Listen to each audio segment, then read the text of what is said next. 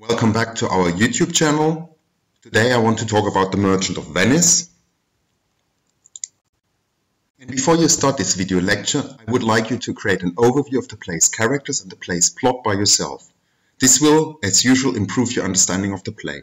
So now please pause the video for half an hour, create an overview of characters and plot, and then just continue with the video.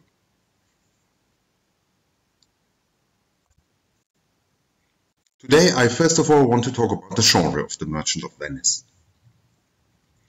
Our last video lecture ended with a discussion of the genre of The Tempest. We said it's a comedy, one of Shakespeare's romances, and The Merchant of Venice is commonly considered to be a comedy as well. So let's just recap on the term comedy. A comedy is a humorous play, so it has a humorous plot, and it has a happy ending. But let's think about The Merchant of Venice. Does that really apply to The Merchant of Venice as well? So there's another task for you. Before you continue with the video, please think about the question whether The Merchant of Venice is really simply comic and whether there's a happy ending.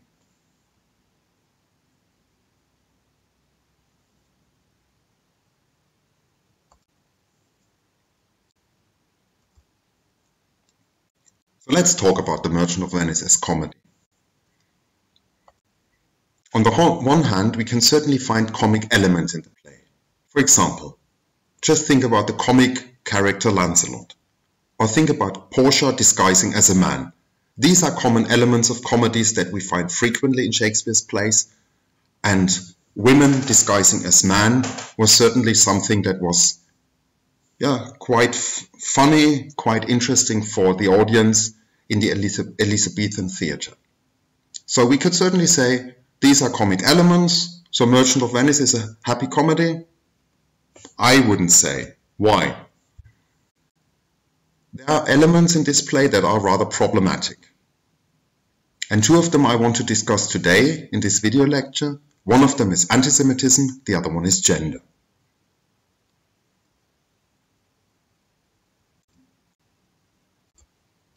But I just said there are problematic elements in this play.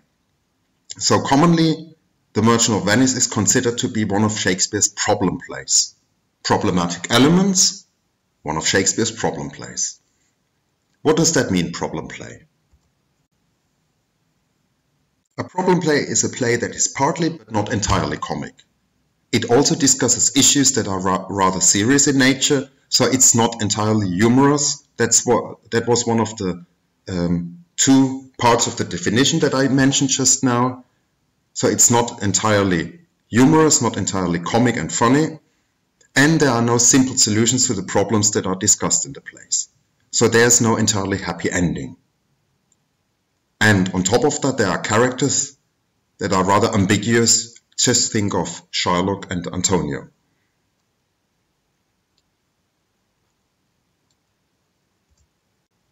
Okay, I said I want to talk about two of the problems that are discussed in this play. The first one is anti-Semitism. And again, before you continue with the lecture, please begin to think about the character of Shylock. What do you think about him? And what do you think about the way he is treated by the other characters? And please take notes. So now pause the video for a few minutes. Think about these questions. What do you think about Shylock? And what do you think about the way he is treated by the others? And then please continue with the video.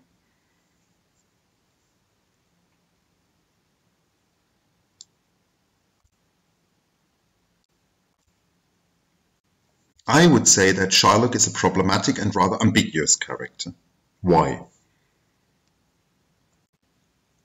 On the one hand, his demand, so 1 pound of flesh, is certainly rather cruel.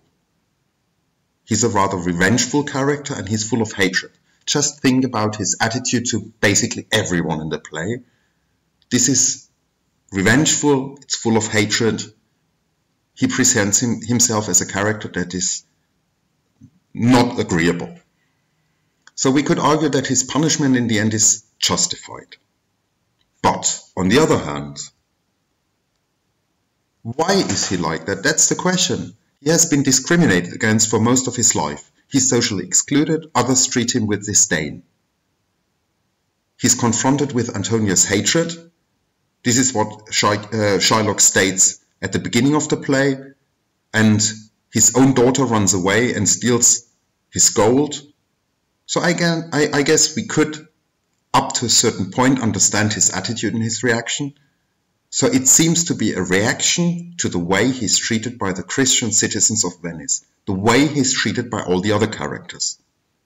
Yeah, so the basic argument here is he acts, and his acts are a reaction to the way the other characters treat him. The question is, why do the other characters treat Shylock the way they do? And in the play there are two reasons that we can find. The first reason is money lending. This is an issue that throughout the history has been commonly associated with Jews, and Christian characters resented Jewish people for exactly this. Christian people were not allowed to lend money, so they had to go to Jewish people, and they exactly for this resented them. And the play also shows us the image of Shylock as being a bloodthirsty character. This is another image, stereotypical image of Jewish people. So we have two stereotypical images. Stereotypical means generalized, simplified, and in most cases unjustified. So we have stereotypical images that have historically been associated with Jewish people. And this is what we can call racism or anti-Semitism. So what is racism? What is anti-Semitism? Racism is a belief that people of a group possess certain characteristics simply because they belong to that group. So that's discrimination against and hatred of members of that group. Again, I repeat.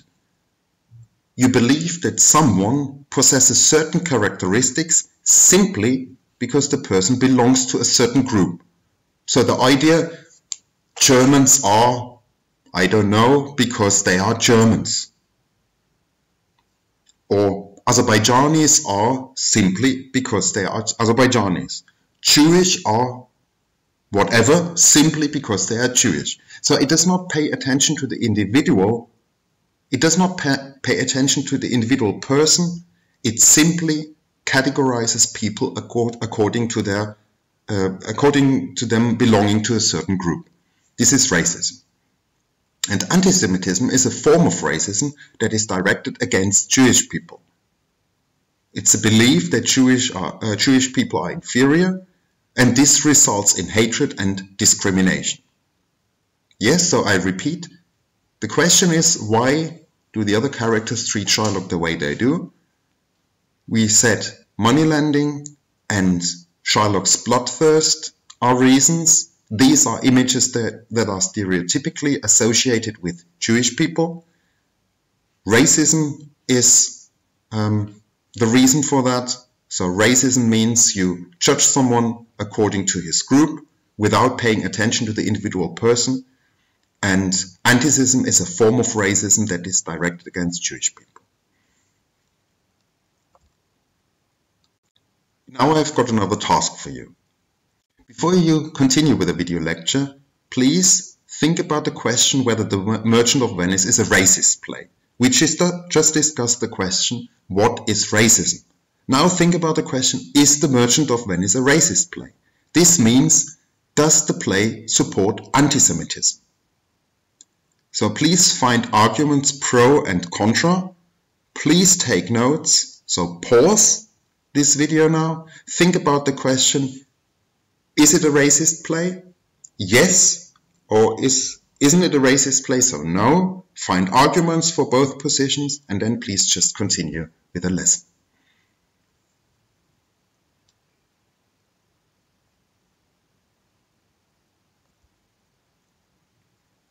So the question is The Merchant of Venice a racist or an anti-Semitic play?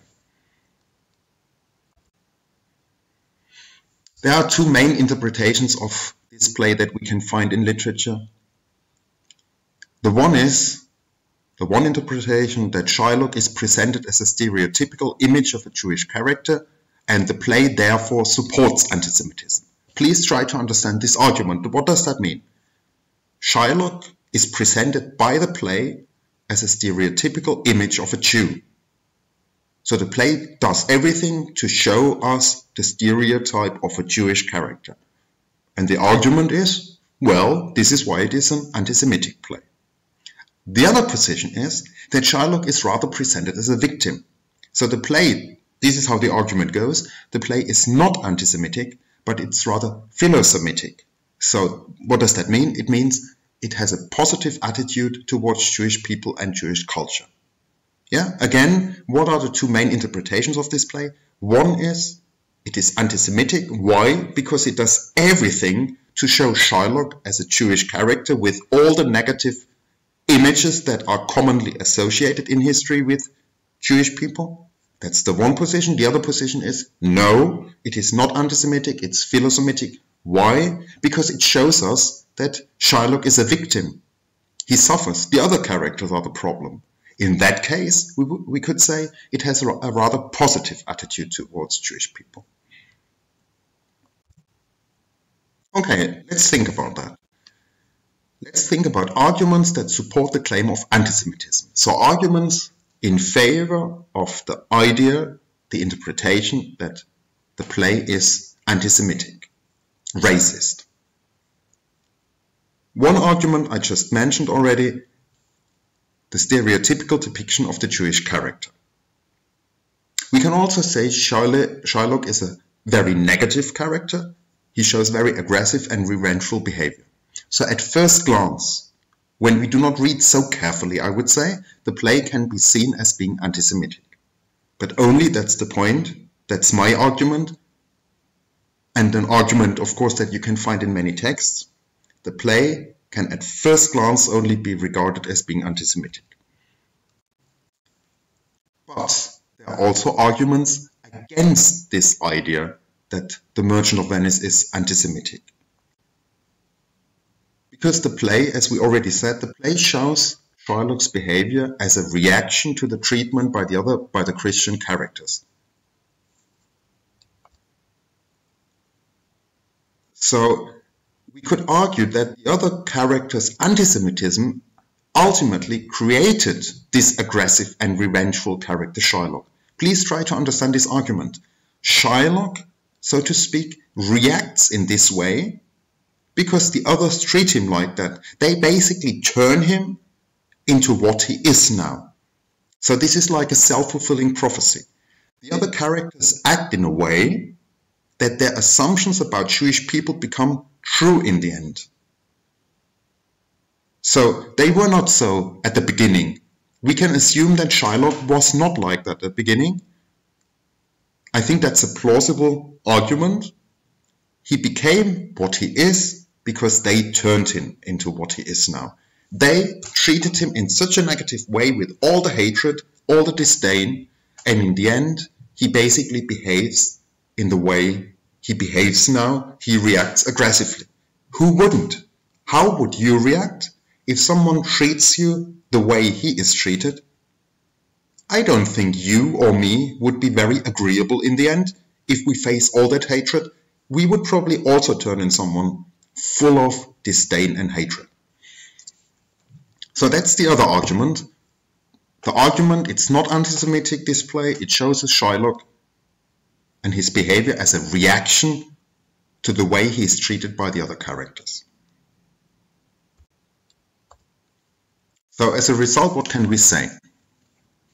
I would say that this play is not anti-Semitic, but the characters are. That's the point. The play itself is not.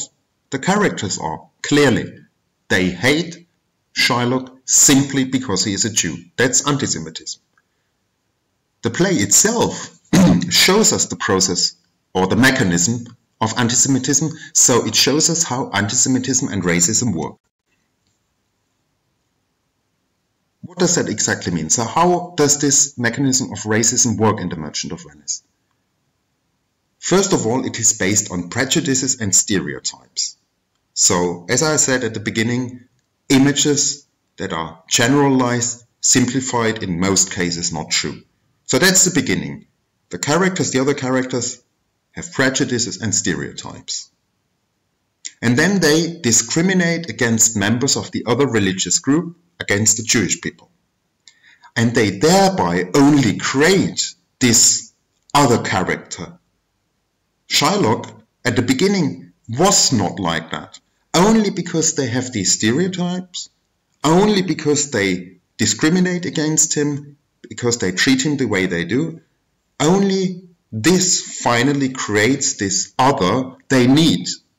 The other means a member of an imagined group where they can project all their prejudices and stereotypes onto. So the point is, Shylock's revengefulness is not based on his ethnic or religious background, but simply on his treatment by the Venetian characters. That's the point. So this is basically how the mechanism of racism in The Merchant of Venice works. So let's conclude. This play is a comedy, but certainly a problematic one. We have discussed the issue of anti-Semitism. We will soon come to the issue of gender, but only the issue of anti-Semitism would be enough to say this is a very problematic play. This is why they are commonly called problem plays. This play confronts the audience with the issue of racism, the issue of anti-Semitism. But I think what becomes clear is that the play itself is not racist. Its characters are. So rather than being racist, the play shows us how anti-Semitism works. Namely, what does that mean? Anti-Semitic characters discriminate against the Jewish protagonist, and this is how they only, and first of all, create this aggressive Shylock that we then see in the course of the play. This is the basic argument.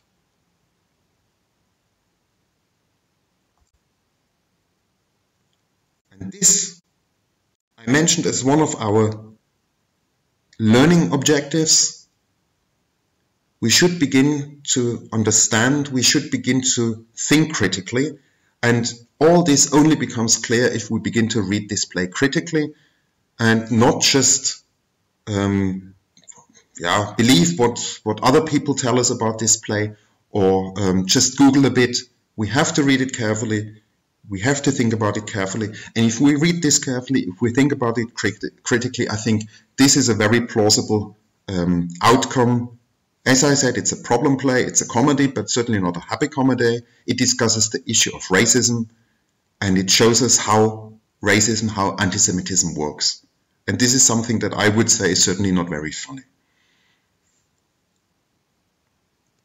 Okay, but let's turn to the second topic, to the topic of gender.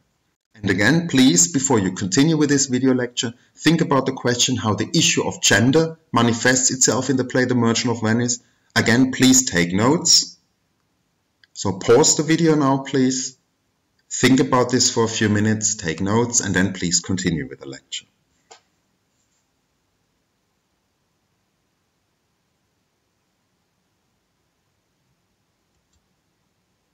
Okay. How does the issue of gender manifest itself in this play? I would say that it focuses on the question of female gender roles. And the interesting thing is, this is part of the Shylock plot, but this is also part of the fairy tale plot of the play. So think about Belmont, about Portia. This is the fairy tale plot of this play, and the issue of female gender roles is actually part of both of these subplots. So even in the second and seemingly unproblematic plot of the play, the Belmont plot, we see a rather problematic issue. And so again, I would say The Merchant of Venice is not simply a happy comedy. But of course we have to talk about that in detail now, because I simply say it's problematic, I have to prove that. So let's have a closer look at the issue of gender. What we see that initially, the young female characters, Portia and Jessica, are under control of their fathers. It doesn't matter whether they are alive or as Portia's father dead, they still control the life of their daughters. And we can also see that Portia at least seems to be interesting to her suitors only because of her wealth. So she's perceived rather like an object, rather like something that you can buy, not really as an individual, it seems. So marriage to some of these suitors seems to be rather like an economic or financial transaction. What is more is, both Portia and Jessica are certainly not really satisfied with this situation. Just think about what Portia says. I might neither choose who I would, nor refuse who I dislike. So is the will of a living daughter curbed by the will of a dead father. Curbed means restricted. So what does she say here? She says, I cannot choose the man I want, and I cannot refuse the man I do not want, because my dead father put up some regulations that restrict my liberty. And she makes it very clear that she's unhappy about that. So again, let's repeat. What did I just say? The young female characters are under control of their fathers.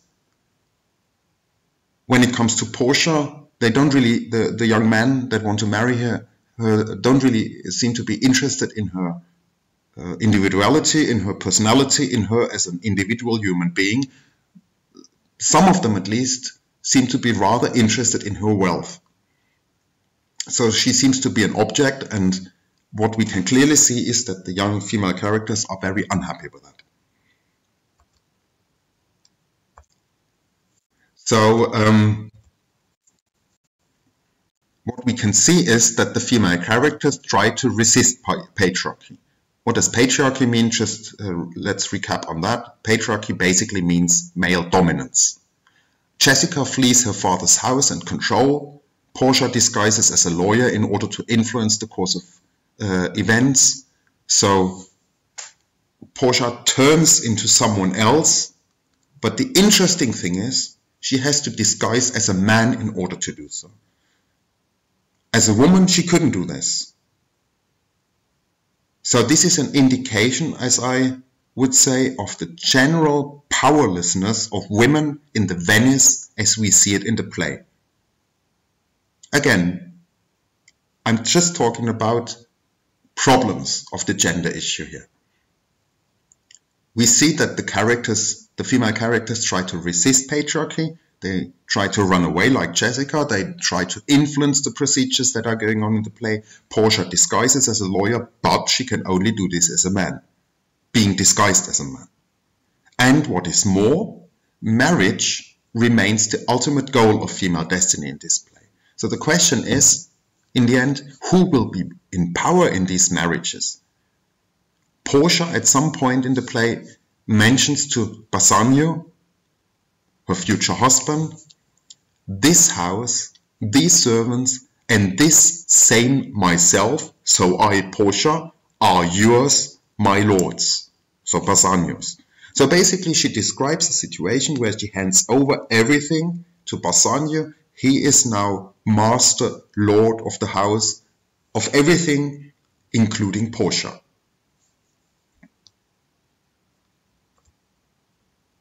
So let's conclude. The play, I would say, and its end are rather ambiguous. So ambiguous, again, what does that mean? Not clear.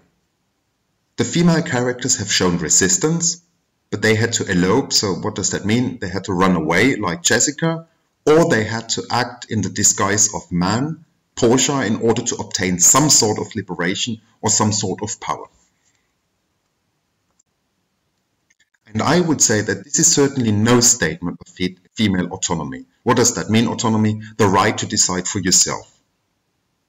So I would say that the power relationships between men and women are not finally settled at the end of the play. The female characters show resistance, but on the other hand, the way they do it are no sign of real power and the ability to decide for yourself. So on the one hand resistance, on the other hand restrictions. This, I would say, is not really solved in the end. So the power relations between men and women are not finally settled at the end. So in both issues, anti-Semitism and gender, I would say, the end is a bit unclear, slightly open, rather problematic. Shylock the Jew is heavily punished. The situation for the women is not clear in the end. Again, we are back to the question, comedy, problem play, happy ending, yes or no. Okay, so this was the end for today. Thanks for watching, and I will soon produce another video and upload another video then on King Lear, the next play that we're going to discuss. Goodbye.